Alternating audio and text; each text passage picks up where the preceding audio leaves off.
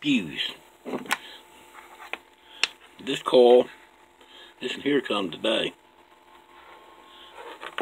but it won't work. See the ears? Okay, this is a coil that come off of the Craftsman. See the ears? Here's the one I ordered. See the ears? And this is one I went to Craftsman and get $50 for.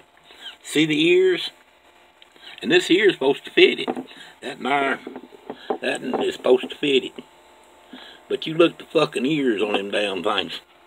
Now, look at that. I don't know. You give them all the part, you give them all that shit. That's everything. That's off the motor right there. And they still don't have a fucking clue what fucking coil that son of a bitch goes on. Who's running this fucking shit? An idiot? There you go. 4 damn coils. And none of them won't fit a Craftsman. Rear engine. 1500 or 29,900. None of them. It makes me so freaking sick. It makes me freaking just downhearted that there's a lot of idiots in America. I don't know, the foreigners or the freaking people that's actually from here. But whoever it is needs to get their crap together or get the hell out of the damn state one. I'm tired of the idiots. Look at this crap. 4 of them. One to come off of it.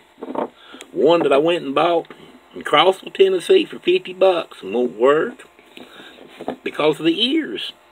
And this one here, I think I give $10, $12 for it. Look at the ears. Don't work. This one here come today. Ordered it.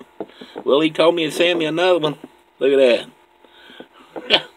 The guy does not know what a rear engine Craftsman, or he don't look the part what number, he just sends it. Here you go.